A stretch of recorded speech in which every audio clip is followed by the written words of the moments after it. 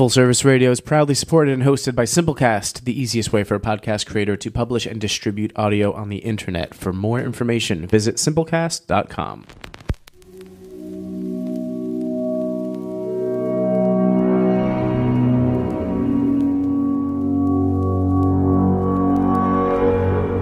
Full Service Radio.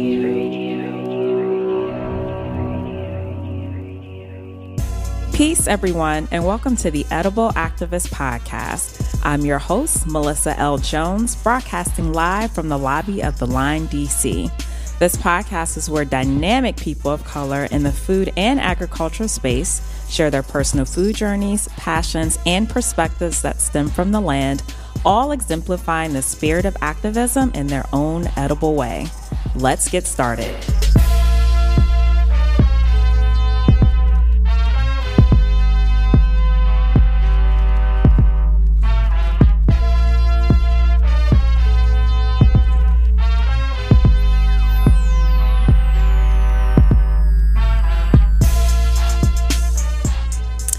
Happy Wednesday, everyone, and welcome to the Edible Activist Podcast. So today on the show, I have an absolutely dynamic guest.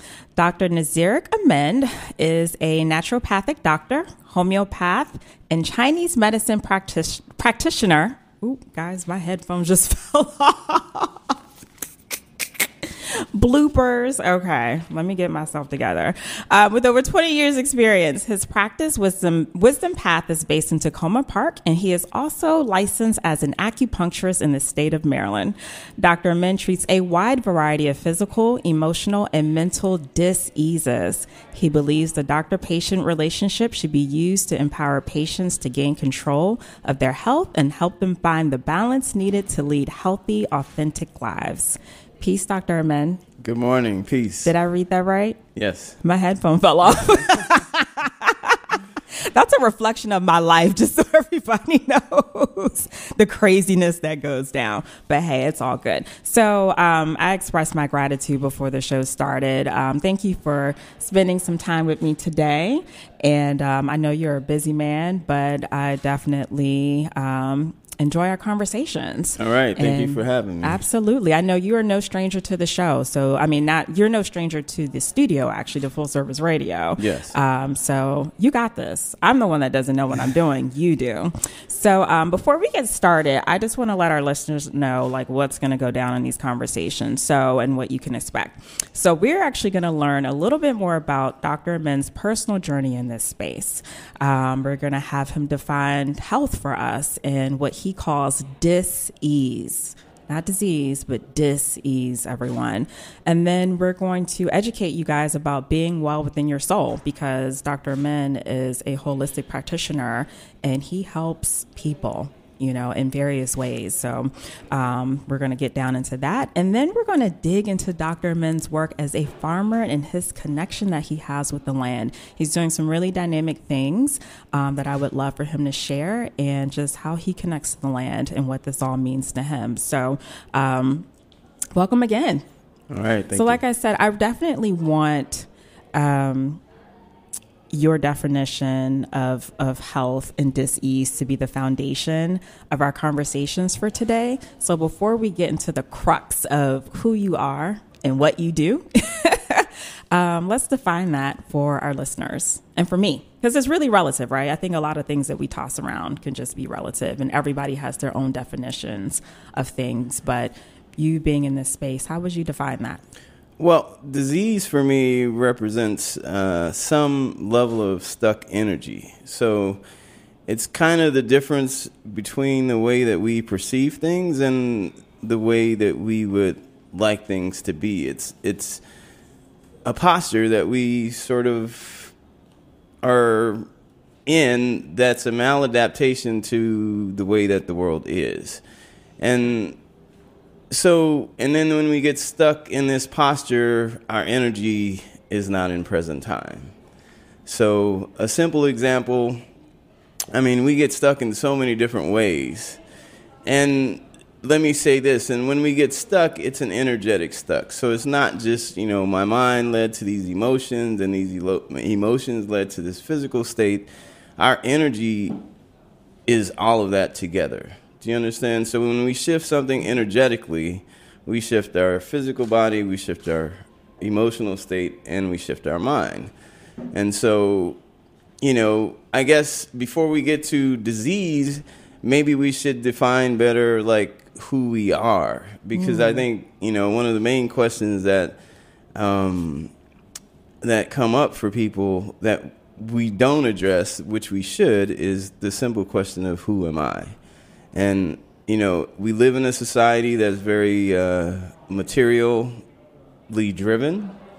And so I think the core delusion of the society is that money equals happiness. And in the process of I guess, believing that or going after that, we lose some basic things that really bring us contentment in our lives. So in our sort of these postures, who am I? So I'm not the body. This is part of our meditation. I'm not the mind. I'm not the skin color, even though I have to live in this body and experience life through this skin color. I'm not this set of emotions that I have. In the end, we're spiritual beings having a physical experience. We're the creator come here to experience itself in its creation. And so I think it's that simple. And all of us come with a different level of karma. We come with a different sort of journey that's unique to us. And so when we're healthy, we understand that karma. We understand what our purpose is in this life and sort of the lesson that we come here to learn. And we don't get distracted from that, and we can live out a clear purpose. And so the problem is right now is that because we do have this sort of material paradigm that we're dealing with, we get very distracted. And so we get outside of our purpose. And many people, when you think of health,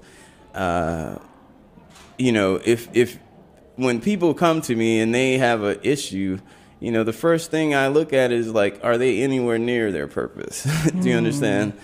Were you supposed to be an artist, but your parents convinced you that being a lawyer was a better deal?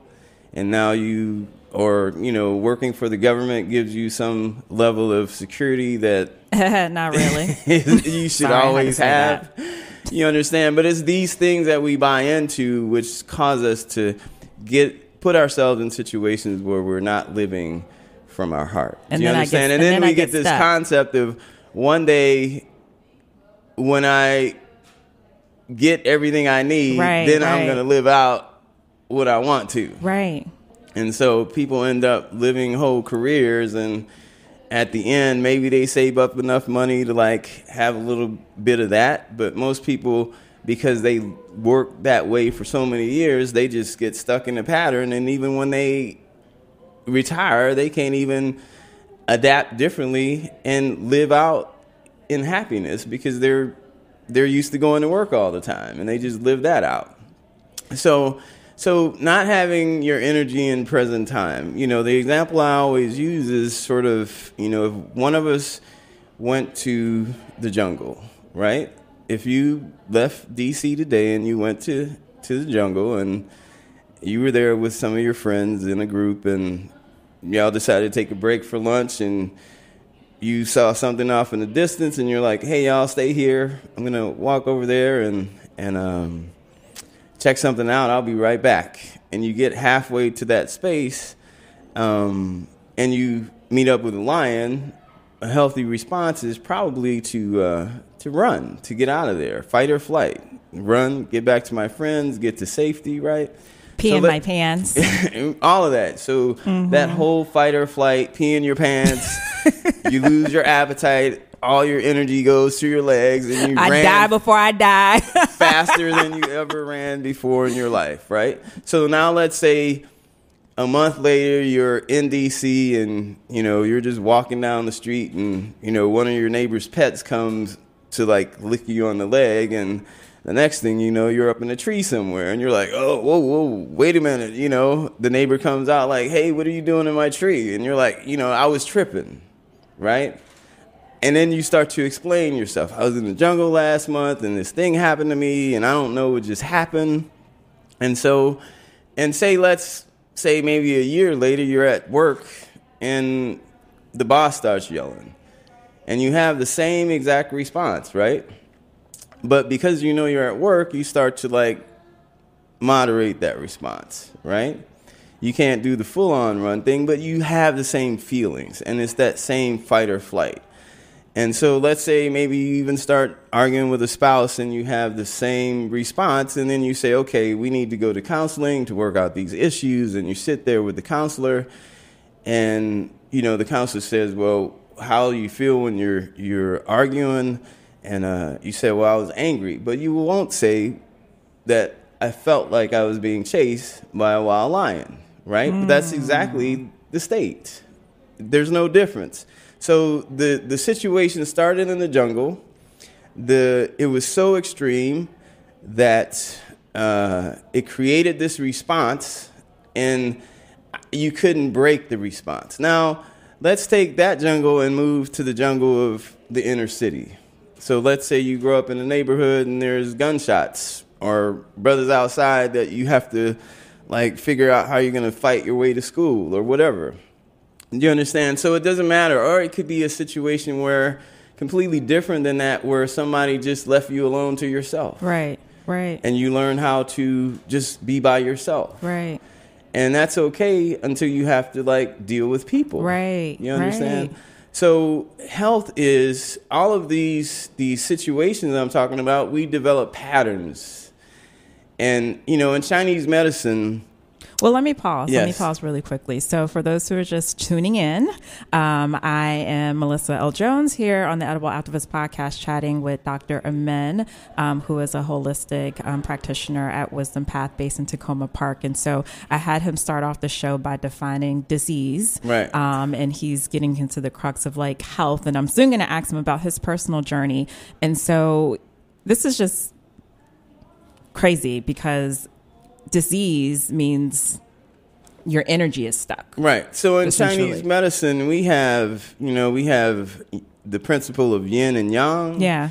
And yin and yang are interdependent. Is it yin and yang or yin and yang? Yang. Yang. Okay. All the Chinese medicine practitioners I know say yang. Yang, okay. So I know to say yang. So you have yang. a female principle or a feminine principle and a masculine principle. And they're intertwined. So if you ever see the Taoist symbol, in the Taoist symbol, you see, like, half of it's black, the other half is white. And on the black side, there's a little bit of white. Yes. And on the white side, there's a little bit of black. So that means that they can't really do without each other. You understand? So it's completely interdependent. So you have yin and yang, and when yin and yang are in balance, the qi flows freely, right? And so you also have 5 elements that impact yin and yang. So in that, we should be able to maintain a free flow of qi. So when someone is healthy, you know, we have a range of emotions. Do you understand? And we should be able to experience all of them. So laughter and happiness, there's sadness, there's anger, there's fear, and then there's worry, right? So if we get stuck in those emotions, a lot of times people who are in situations where maybe laughter has been maladapted, like, you know, I look at, you know, in my family, I think my father probably saw some things that, you know, he just could not express anger, right? Wow. So in situations where he meant to get angry, he would laugh, and then you would know, like, oh, do you understand? Because I think, you know, as a person of color in the South, during a certain period, that was just not acceptable to be angry. You could end up in a tree somewhere. Do you understand? Yeah. So let me not get angry. Yeah. So, or if a different example is if, you know, somebody comes and tells you that, you know, something really terrible happened to them and you laugh, that's not really appropriate. Do you understand? Yeah. So if our chi is flowing freely and we are dynamic in that, then we adapt to the situation. So in situations that call for sadness, I can express sadness. In situations that call for anger, I can say my piece and then I let it go. I'm not stuck in it. And when situations call for worry, if something is coming up and I need to prepare and I know I didn't, then that's a situation to worry. But if I'm like beating myself up over something that my life every day I quit doing years ago, then I'm just beating myself up because or something I'm I didn't do yesterday. Well, that might be healthy. That's healthy. Okay. You understand? Okay. So I keep Yes. eating that. I keep eating that burger, and I know I ain't don't doing need to be that, eating but burgers, but so it's good to beat yourself up. But if you gave that up, a year ago, and you're still beating yourself up for it, then it's not serving you. And then we're just addicted to that negativity. Do you understand? So we have to. Health is about breaking those patterns, and I should say, as it relates to all of these states, we sort of, when I say our disease is the difference between the way that we perceive things and the way that we would like for things to be. The way that we perceive things is usually in polarities, right? So we create a bad space and then we project an opposite. So the bad space might be no money, no job, no woman, no man, no man is a good thing in Melly Mel's life. How about that? And then we project an opposite, which would be partner, a pocket full of money, whatever.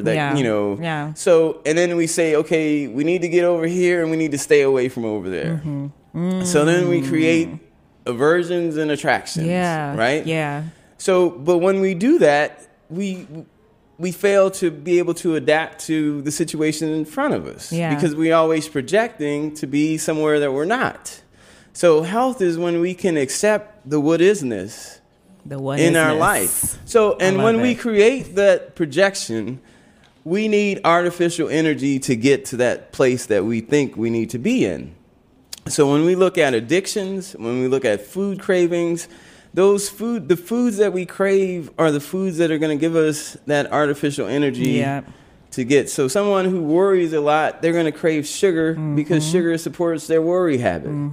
Someone who gets angry a lot needs bitter stuff, but probably craves spicy stuff to help them get more angry. Do you understand? So the negative food cravings that we have are part of that whole energetic pattern. Yeah. And so we put ourselves in a situation where, if we don't understand that, then we just sort of get taken over by the whims of life and circumstances. Yeah. And health is to sort of come to terms with that energetically and identify it. Mindfulness is just being able to see that duality that we create, right? And then have a choice not to participate. So I know my craziness, but I don't have to go there. It's that simple. I see, and I'm not compelled to be a part of that. So then that step. Well, let me step in really quickly. So how did can you take a few moments before I go to break in like maybe 4 minutes or so? What was your walk in this space? Like, how did you meet yourself in this mirror, Dr. Amin, and said, I need healing. I need to become unstuck. What happened or what didn't happen in your life? Well, that made you come into this. The biggest event in my life was, I grew up in the South, and Where in the South? I grew up in Louisiana. Wow, you were in the South. You were in the South. I ended up going to college and working as an EMT, an intermediate level EMT for the city of New Orleans. At the same time, I got caught up in the scene of New Orleans, and my own addictive behavior came out, and I went through a whole spell with, illicit drugs, mainly crack, okay? And so my healing I went through this sort of Afrocentric phase, which was, an awakening into self-esteem, but that by itself could not really end the addiction. Right. It wasn't until I really came to terms with I actually met a spiritual teacher, and through the spiritual teacher and the teachings in the community that I became involved with, that energetically shifted my life out of that pattern. And then I could see that the energy that I was looking for through those drugs was really my true nature, which I found in meditation. Do you understand? So when we look at addictions, all addicts are seeking peace. Absolutely. Do you understand? They might be seeking it in a negative way because they're trying to escape, but they're seeking peace. So for me... Is it peace, or is it filling a void, or is it one and the same? But I think it's one and the same. Okay. It's the wrong concept of peace. Okay. Do you understand? Okay, I got you. Because you're not dealing with your reality right, exactly. when you do that. So when I say that, there's no difference between a piece of chocolate cake and a piece of crack cocaine, and people are like, what? That's crazy. Right. But if you're a diabetic and your doctor just told you in a very rational way, like, if you eat this chocolate cake, we might have to cut off your foot next week, and you go home and you're like, I want that piece of chocolate cake, then there's no difference between that person and the crackhead. And absolutely. No difference. So if we take away the moralistic judgment and we just see things for what it is, then the peace that I found in meditation was what I was looking for the whole time in the addiction. And when I found the peace in meditation, it was a natural state. But it was also, and I recognized then that it was a natural state that I knew in my early childhood that I gave up when I walked into probably 7th grade, and people were like, hey, man, your mom made those clothes, and, what's up with that, and what's up with that? And I was like, well, I need to put on some Converse and maybe some Nikes and, fit in. Yeah. So in the end, my journey through that was really about me trying to be cool with people and giving up my authenticity. Do you understand? Right, absolutely. And so I refound my authenticity. I found my purpose. I was genuinely attracted to healing. I remember when I was 11 years old, I got hit by a car. Oh, wow. And I get to the hospital, and the first thing the doctor says is, where's that little end that just got hit by got hit. Where's that little end? Like, where's that little nigger? Yes. Or really? Where's that little nigger who just got hit by my son's truck? And I'm strapped to a stretcher like, hey, I need to get out of here. That was the head doctor in the emergency room. I had done a project a social studies project that went all the way to the state fair. And I won the children's division in the state fair. And the people came and they had a question for me for the overall prize. And the question was, so they saw the scars on me from the accident, and they asked me about it. And they asked me what I wanted to be. I said, I want to be a paramedic. And they said, why? And I told them about the accident. And I said, I don't think that people should be treated that way. Do you understand? Wow. And so my career as an EMT was sort of that injured person trying to treat that, but in a very, wow. As a medic, you're just reacting. Mm-hmm. Do you understand? Mm-hmm. And so when I found myself in the meditation, it no longer became me reacting. I worked as a medic for the city of New Orleans from 1987 to 91. Okay. And so that was a period when, crack cocaine was at its height. Mm-hmm. So there was the murder rate was really high. That's crazy. Brothers were taking each other out. And, many of us were on both sides of that whole thing.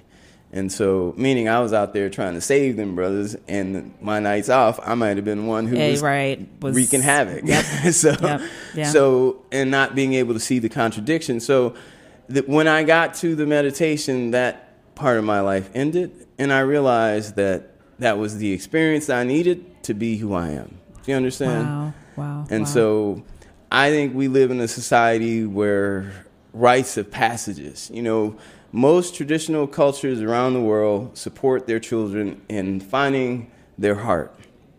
because we have this materialistic sort of bend on, more money is happiness, then we teach our children to go for the money. More money, more problems. Right. So, but more money a lot of times equals more problems, especially if you don't know how to handle the money. So with that, amen. So with that core delusion, all of our sort of religio-philosophical systems have been adapted to materialism. Mm-hmm. So now you have all this prosperity preaching, which is really about, if you're a good this or you're a good that, then you should have a pocket full of money and donate to my airplane fund or whatever. Ooh. Dr. Min is touching on some topics. Wait, so let me pause. Thank you guys. So I've been chatting with Dr. Amen, who's a holistic practitioner and acupuncturist at Wisdom Path in Tacoma Park, and he has just been dropping some gems and breaking some knowledge down, blessing us with some knowledge of his on what health is, what disease is, and really being connected to our passion and stuck energy and good grief, like all this amazing stuff. So we're actually going to take a really quick break. I do want to, when we come back, I definitely want to touch on just how you help people and really touch on, food being a part of that, and also touch on the work that you do as a farmer as well. So broadcasting live here from the Line DC, and we'll be right back, guys.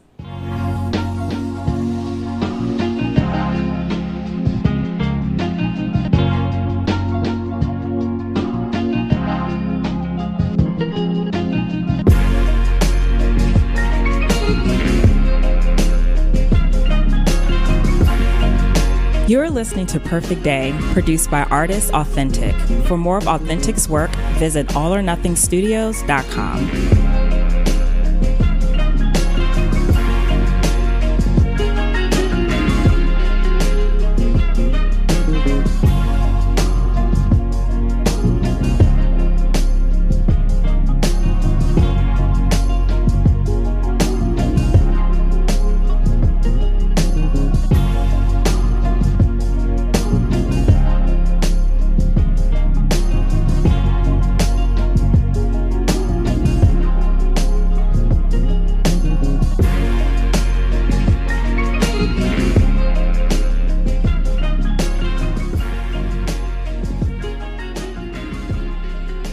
My headphones on tight this time and then fall off. Welcome back, guys. This is Melissa L. Jones with the Edible Activist Podcast. I am broadcasting live from the lobby of the Line DC. I am chatting with Dr. Nazirik Amen, who is a holistic practitioner and acupuncturist based in Tacoma Park. His practice is called Wisdom Path. And we have spent the first half of this show having him to define disease, having to define health. And he shared a little bit of his journey growing up in Louisiana, which is, I'm still just soaking in all of it. Just so much knowledge. So thank you. All right. Thank you so much. And what is your website? Because I want people to know. It's wisdompath.net. So it's Wisdom Path Healing Center. Wisdom Path Healing Center. Yes. Okay, but online, wisdompath.net. Yes. Correct? Okay, awesome. Purple House in Tacoma Park. Yes. You can't miss it. Didn't know that was your house, Dr. Amen. Did not know. So we talked a little bit about what you experienced in Louisiana, and I was curious how you met yourself in this mirror, in this walk, in this path to say, I need healing, I need to become unstuck, I need to be healthy. And I just think it's really dynamic in how you break down what health is and what happiness is, and also tying that to your purpose, and what you're passionate about. So the patients that you see at your practice, how do you help people? So I'm a naturopathic doctor and a Chinese medicine practitioner, which means that I guess from a schooling perspective, I studied pre-med when I was in New Orleans and worked as a medic. I ended up not going to medical school. The being in the medical system allowed me to see that there was a serious component there that was really financially driven. And so working in a medicine for profit system wasn't necessarily what I wanted to do when I couldn't control what the standard of care was or any of that. So I ended up going to naturopathic school. And so naturopathic school is a 4-year postgraduate medical school. I went to a school called Bastyr in Seattle. And I also, while I did the naturopathic program, I completed an acupuncture degree. And so then I ended up in D.C. because there was a beautiful doctor here who had written a book on natural medicine, and she had a thriving practice. So I came here to join her practice. And so she basically gave me the format, which I still use in treating people. And so when people come to see me, you know, they come in, and first of all, we get to, when you have a disease, it's a person with a disease. You're not a disease. You know, people say my this and my that, and they claim stuff when it's, I'm working with this, but I'm not that. Because as soon as you claim it, you sort of become it, or it becomes part of you. Yeah. So I try to get people to, when they come in, I'm a homeopath. Homeopathy is energetic medicine. So I hear people's story, not just their story, but I want to know what your chief complaint is. And I really focus on the chief complaint in a way where, at this point, where I stick with the chief complaint, because in that chief complaint is the crystallization of this sort of stuckness on a very physical level. Do you understand?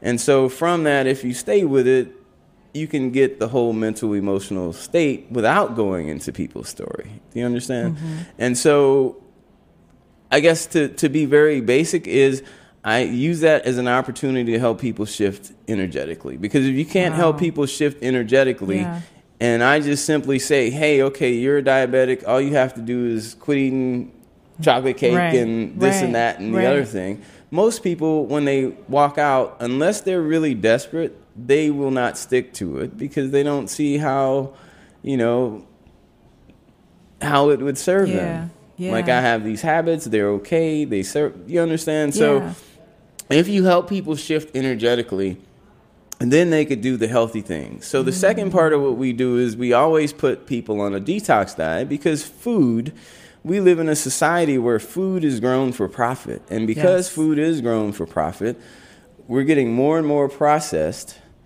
And that's both with vegetables and with animal products. Yep. So the more processed you get, then the more health problems you have, because you seem like you're eating food with substance, but basically diabetes is sort of, is what in Chinese medicine we call it thirsting and wasting. But basically it's an overfed, undernourished syndrome. So I'm eating all these calories, but my body's not assimilating many of them, or very few. Do you understand? And as a group, we're overfed, but the food that we have, because we're using all these chemical processes on the land for over 100 years, we've demineralized the soil, and there's just not the nutrients in those foods that there used to be. So food isn't, even though you think that's what it is, it's not really nutritionally what you think it is. Do you understand? So you're eating this stuff. So we sort of, our second visit is putting people on a detox diet, which is basically an introduction to a whole foods diet. We use a plant-based diet, and for the most part, I think ultimately when people are healthy, they can decide, you know, how much animal products they want in their life, if at all.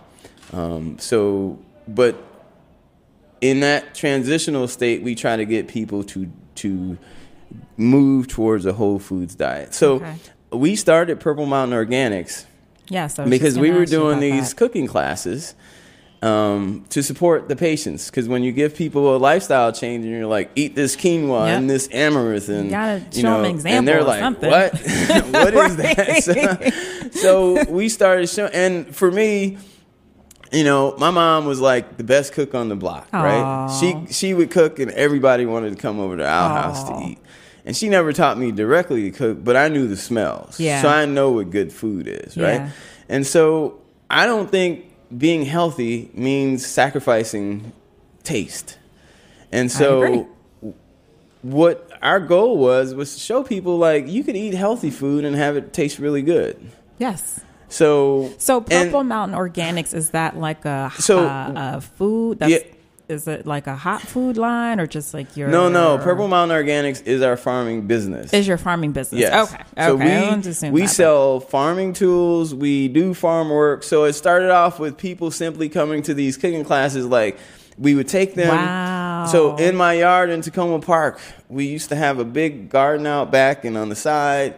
And so during the cooking classes, they would be seasonal cooking classes. People would come over, pick the food outside, come in, prepare the food, and then they'd be able to go home and recreate the meals that we serve. But a lot of people had never seen food growing. Yeah. And they were like, wow, that's how broccoli grows. This is what a carrot looks like in the ground.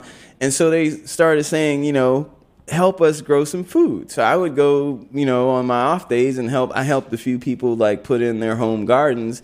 And eventually it spread out to the schools asking us to come over and help them with gardens. Wow. A lot of the urban farms in the area, most of them we've had something to do with, or I should say half of them we've had something to do with helping get them established. So we helped, and then we got the opportunity with Bread for the City they had gotten a grant to do an orchard at UDC. Okay. The University of District of Columbia, they have a farm, Firebird Farm out in Beltsville.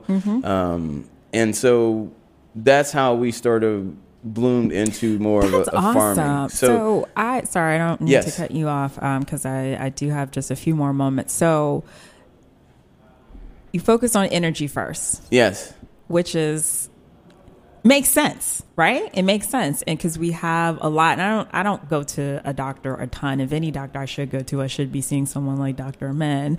But we do talk a lot about cut this out your diet. Don't do this, and which is warranted, right? Right. But it makes sense. So if we focus on shifting the energy first within the body, Right, because and you then can eat people healthy can- all day, but if the energy ain't shifting, Right. Then you still crave stuff that ain't good for you. Exactly. And so, but that shift gives you the break to experience something new. And because you no longer need that artificial energy, you can eat something artificial different. energy. Oh my gosh, that's just like the word of the day. Okay, so we focus on the energy, shifting that, and then you come back. Nutrition is the core. So food is the number one environmental cause of illness. It's what we're putting into our body. Our digestive system is bigger has a greater surface area than our skin does. Do you understand? The inside of our intestines, from our mouth to our colon to our rectum, is a bigger surface area than the outside of our skin, which means most of our immune system is actually in our gut. Most of our nervous system is actually in our gut. Yes. The biggest part of our nervous system outside of our brain is in our gut. So when we start talking about microbiome, we want to sort of get people back in harmony with nature. So, if the microbiome in the soil is good, then I can create a good microbiome in my gut. Yes. People are out here taking probiotics and this and that. Yes. Grow some food. Put your hands in the dirt. Well, let's talk on that, because your work as a farmer Yes. and your connection to the land. Right. So my work He grows is rice, people. Yes, I grow rice. But so our work as farmers come from understanding that one of the most empowering thing that you could do for yourself is grow your own food. It is one of the most revolutionary things you could possibly do, because if you can control your food, you can control your health. And so the rice came up because we were able to grow vegetables, but we'd eat a whole lot of starches in the wintertime and be like, whoa. So we were supplementing our diet in the winter with grains. I had cornbread yesterday, y'all. I'm not gonna lie, I feel bad about it, but Yeah. I'm like, whatever. Well, you I ain't can all make the some way good there. cornbread. You You can can. make some really good You cornbread. can. But I was doing real good though. Legumes, my beans, my Yeah. 13 So bean soup. that's what we focus on: greens, grains, and beans. Okay. That's our thing with people. Okay. We really try to get people onto a whole foods, plant-based diet. Yes. And there's a lot of vegetarians out there that are just these transitional diets that are full of like soy, and and there's folks out here who think soy is like some kind of poison. Soy ain't poison, but if you understand the energy of food, soy is a very cold food and it's very hard to digest as a protein. So in China, they've been using soy for 4,000 or 5,000 years, and they never decided to put a slab of soy and like cut it up to look like a steak the way that we do. They use little pieces of 1 or 2 blocks of tofu instead of a whole bunch of tofu, and they don't eat the stuff every day. Exactly. So but we've created in our vegetarianism like this ideal, which is this meat diet. So I'm trying to get my protein just like a meat eater. I need to get my protein, so I'm going to eat all this soy stuff. And then if you're a woman, you start growing fibroids. If you're a man, your prostate blows up.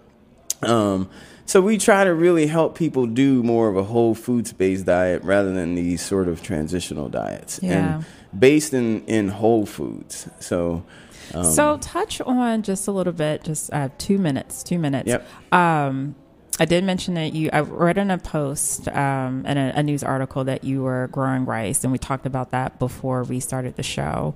So if you can just touch on how that's been going, because I haven't met anybody in this area who's attempting to grow rice. And we had conversations before this show started as well about you being a landless farmer. Well, yes, I live in Tacoma Park, and my livelihood has been my medical practice. So I can't really afford in this area to buy land that I could just go out to. So the beauty of UDC, this year we grew some land in Ashton, which was sort of an annex to a development. The owner of the land understands that, the local food movement, like we've created an infrastructure where we rely on 1% of our population to produce all of our food. And so when I look at this area and I look at sustainable movements, not many of our sustainable movements are very sustainable, in that if the store shut down, we'd all starve. Yep. You understand? And so how do we really create sustainability? How do we grow foods for sustenance in our community? So the Rice Initiative is trying to get grains into people's diets, grow more. And, there's all kinds of stuff like carbon sequestration and all. You sort of complete the farming system when you introduce grains into your growing pattern, because they just sort of complete it. Just like for me, the grains was the thing in my diet that I didn't grow. So to be able to grow the rice, and we don't just grow rice, we grow wheat. We've experimented with growing quinoa. We've experimented with growing a whole bunch of different grains.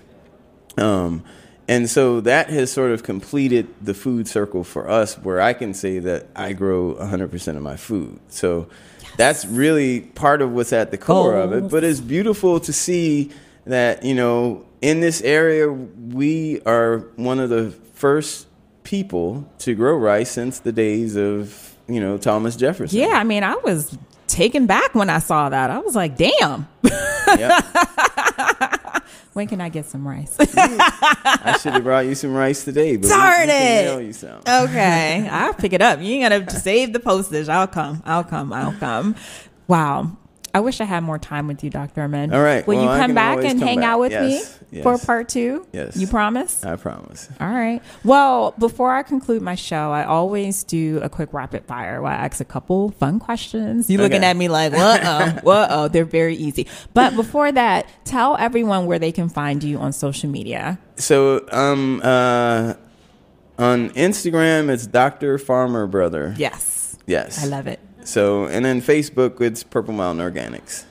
Oh, you have okay. So you have a Facebook for Purple Mountain Organics. And then for your practice, it's wisdompath.net. Okay. But it's so if you want farm tools, it's purpletools.net. All right, y'all. Y'all need them farming tools. Y'all know y'all need those farming tools. Yes, we have the best farming tools around. We supply all the local organic farmers with farming tools. All righty. All right, so let's close this out really quickly. You ready? Yes. All right. So what is your favorite leafy green? Beet greens. Okay, I can dig it. Okay, sweet, spicy, sour, or salty? Oh, I'm all the way spicy. All right. What is your favorite fruit? Probably mangoes. Take me to the jungle, baby. That's what Lauren said. What's cooking in your pot these days? And I want some, whatever it is, before you even say it. Well, there's definitely rice, and we're full of sweet potatoes. So, ooh, sounds so good.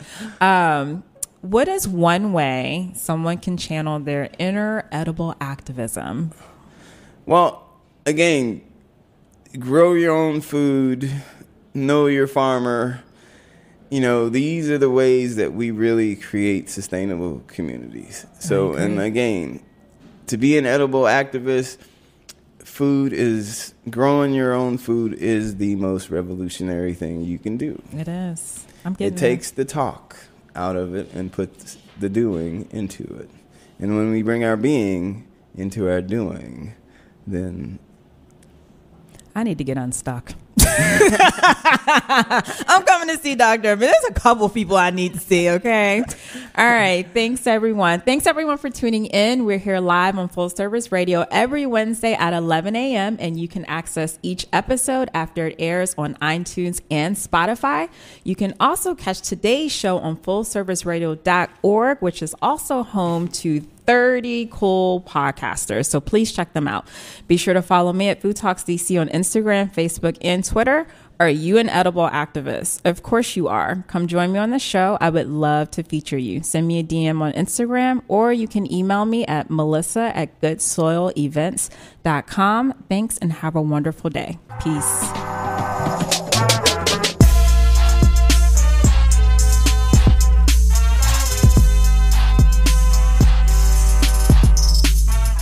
Thanks for listening to this program on Full Service Radio, broadcasting and recording from the Line Hotel in Adams Morgan, Washington, D.C. Full Service Radio programming can be accessed live and archived on fullserviceradio.org. Our talk programming is available on most podcast apps like iTunes and Stitcher, and our DJ sets are available on mixcloud.com/fullserviceradio. Full Service Radio features over 30 weekly shows and over 50 local hosts covering every topic imaginable. If you want to be a guest or get involved, email us at info@fullserviceradio.org. Follow us on Twitter at FullServiceRDO, on Instagram and Facebook at Full Service Radio. Thanks for listening.